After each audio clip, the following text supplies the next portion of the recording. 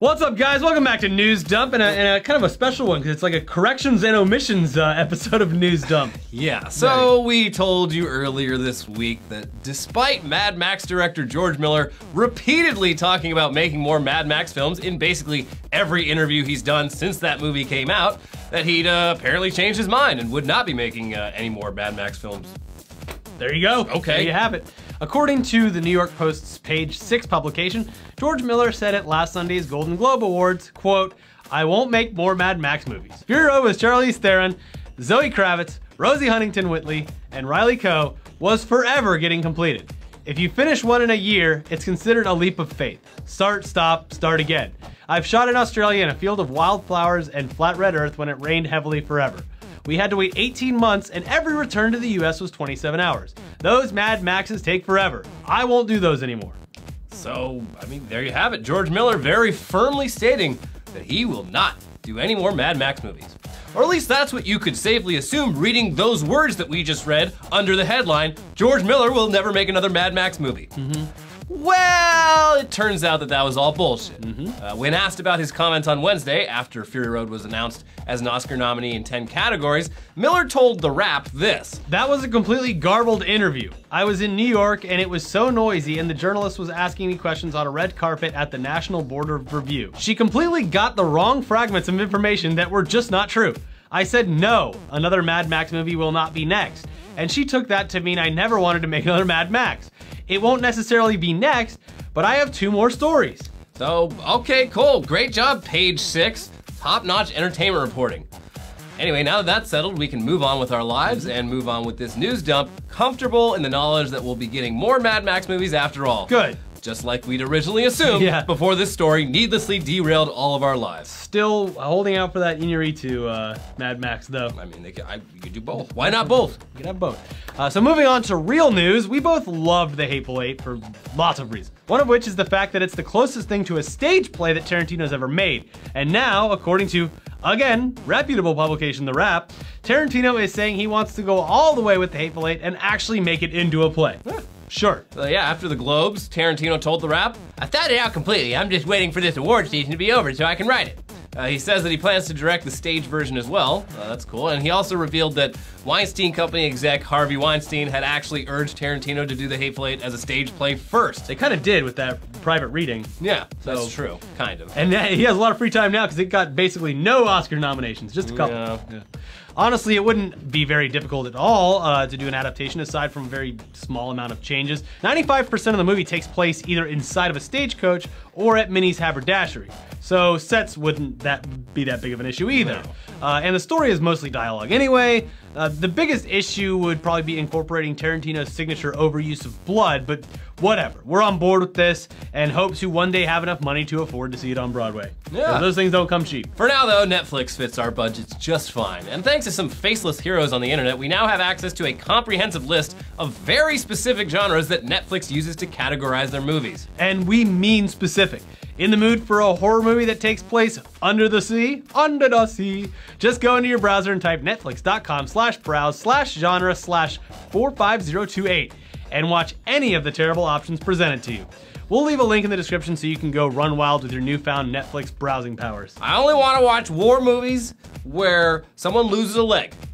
From the 80s. Go. There you go, yeah. Very specific. Anyway, speaking of Netflix, we loved their recent documentary series Making a Murder. If it's possible to love something that makes you shout at your TV repeatedly and slowly lose faith in humanity. The show's brought a significant amount of attention to its subjects, Stephen Avery and Brendan Dassey, who many believe are innocent of their crimes and are being wrongfully imprisoned. There's been all manner of petitions and whatnot, but this week, we got a very unique piece of activism from Brendan Dassey's half-brother Brad, who released this rap song. They didn't do it to the SoundCloud page. This thing really made my week. It was really something special. Special in quotes. Yeah, I don't even know what to say about this. His heart's obviously in the right place. Yeah. He feels very strongly about wanting justice for his brother and his uncle. It's very close to him. But I don't know if this is really helping anyone. Probably not. Hurting anything. Whatever, he got 250,000 plays on his SoundCloud page in just a couple days. Good for him. I'm sure the major labels have got the phone up and they're, we gotta get this guy signed. Dassey, you're coming to Atlanta. The new Eminem. I love, like, they had him on, like, the local news, and he just looks like he wants to be like a Christian rapper. Yeah. But he makes no attempt at all to like make his image that of anything tied to like hip hop at all. Like he just looks like stay-at-home dad who raps. Why not? It's his pastime. He does it because he loves it, Elliot, not because he's in it for the money, okay? I admire that. Yeah. There you go. But speaking of terrible music we couldn't stop listening to and quoting this past week, even though we didn't really want to, it just like a damn earworm in there. At a Donald Trump rally in Pensacola, Florida last Wednesday, a group of young girls called the Freedom Girls performed whatever that is. President Donald Trump knows how to make America great. Deal from strength or get crushed every time. Da da da.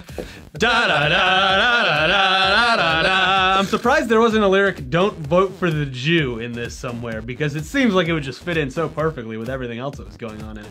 Yeah. You know, I mean, I'm not surprised at all that there's apparently that much crossover between the Donald Trump crowd and the I sign my children up for beauty pageants crowd. that's not shocking at all. Not shocking at all. What? The audience is like into it too. Yeah. When they finally get into it, they're like, wait, are we being trolled? Oh, we're not? This is serious? Okay, now I'm into it. It's very strange. It's very reminiscent of Hitler Youth and also North Koreans. Yeah. To be fair, and we're saying this to be fair, there was an Obama song when he was running for campaign, but it was way less strange. Anytime you use children to, in a political campaigning setting, that just makes me uncomfortable.